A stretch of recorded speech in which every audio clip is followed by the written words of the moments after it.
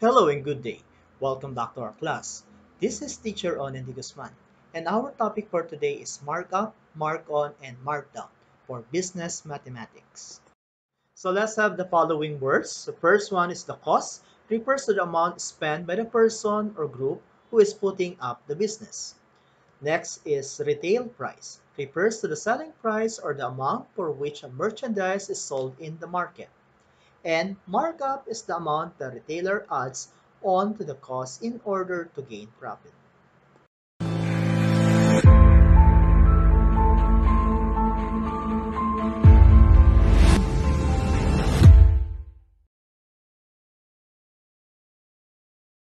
For the formula that we will use, we have the retail price is equal to cost plus markup, as well as the percent of markup is equal to markup divided by cost times 100%. So let's have application number 1. So Frank sells a shirt for 200 pesos with a markup of 40 pesos. What is the cost of producing one shirt? So again, let's identify the given. So we have the retail price is equal to 200 pesos, while the markup is 40 pesos. Now, in order to find the cost, that is actually retail price minus markup. So we have cost is equal to 200 minus 40. So cost is equal to 160 pesos. So therefore, the cost of a shirt is 160 pesos. Sometimes, retailers are more interested in the rate of markup than in the actual markup price. In such case, markup is computed as a percent known as percent markup. There are two ways to determine the markup. So the first one is based on cost. So take note that markup is equal to percent of markup times cost. Now, in order to determine the percent of markup, that is equal to markup divided by cost times 100%.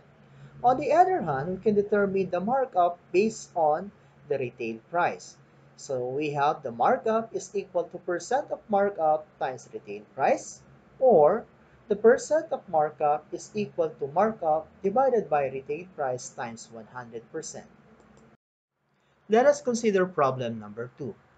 So a stuffed toy costs 250 pesos to manufacture and is marked up 60% based on cost. So what is the retail price of the stuffed toy? So first, let's identify the given. So the cost is 250 pesos and the percent markup is 60%. So again, for our step number 1, we have markup is equal to percent markup times the cost. So the markup is equal to 60% times 250. So your markup is equal to 150 pesos. Next, we want to find out the retail price. So that is equal to cost plus markup. So we have 250 plus 150. So the retail price is equal to 400 pesos. So therefore, the retail price is equal to 400 pesos.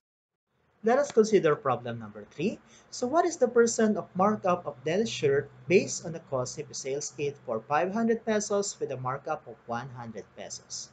So let's identify first the given. So the retail price is equal to 400 pesos, while the markup is equal to 100 pesos.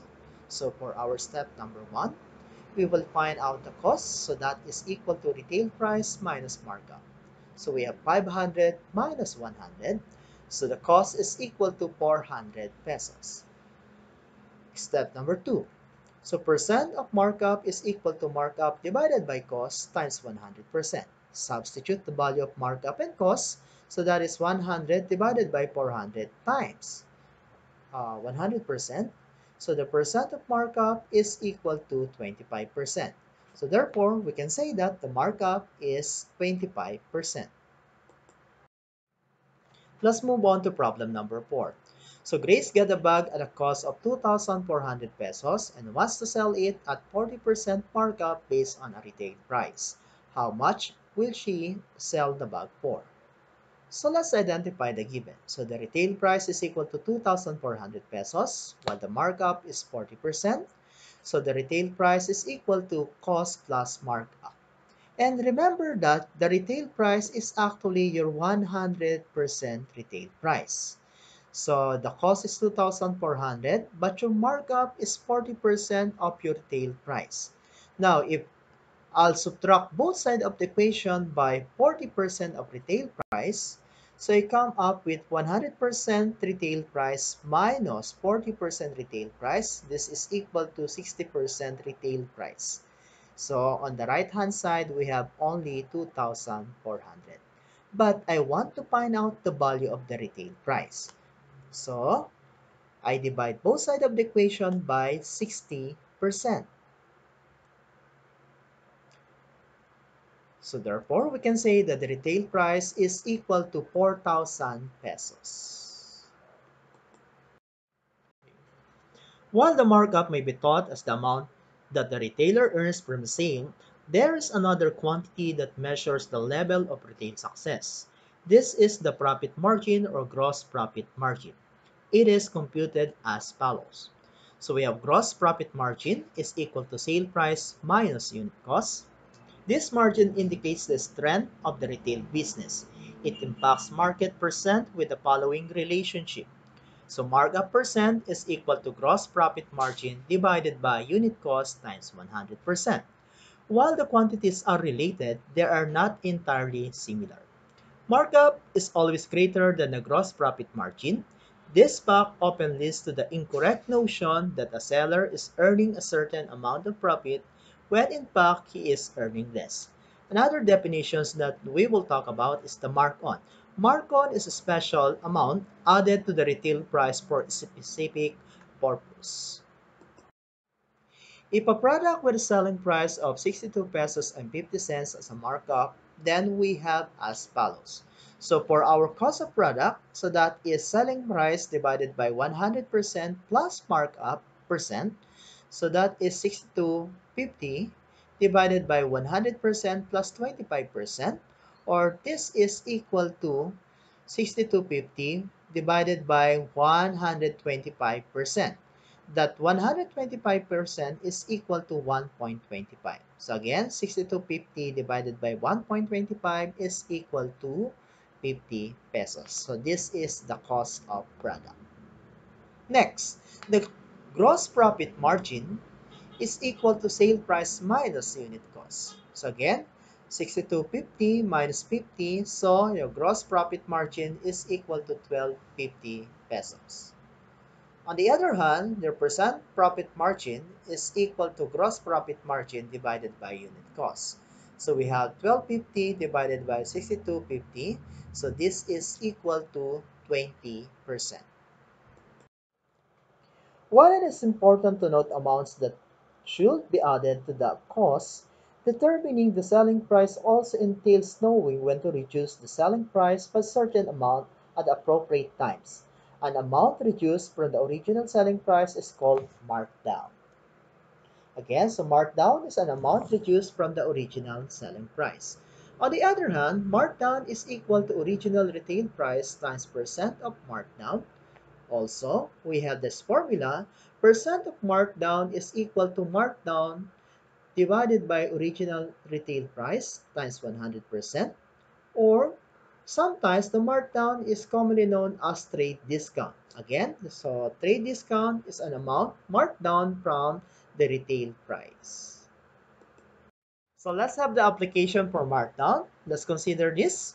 So a hoodie that has a list price of 800 pesos is on sale for 35% off. So what is the sale price of the hoodie? So first, let's identify the given. So the list price is equal to 800 pesos, while the percent of markdown is equal to 40%. So first, so markdown is equal to list price times percent of markdown. Then substitute 800 times 40%. So this is equal to 280 pesos as markdown. It means that you've been able to save 280 pesos in the process. Next, so we have the sale price is equal to list price minus markdown. So the list price is equal to 800 pesos, but you've been able to save 280 pesos as markdown. So therefore, the sale price is equal to 520 pesos. It means that you will pay only 520 pesos. So therefore, the sale price of a hoodie is only 520 pesos. Let's have another application for Markdown. So bicycle is originally sold for 5,600 pesos and is marked down to sell for 3,920 pesos. So determine the markdown and the markdown rate. So first, so if we will determine the original price, again, so that is 5,600 pesos, while the sale price is 3,920 pesos. Okay, so for sale price, that is original price minus markdown. So we have 3,920 is equal to 5,600 minus markdown.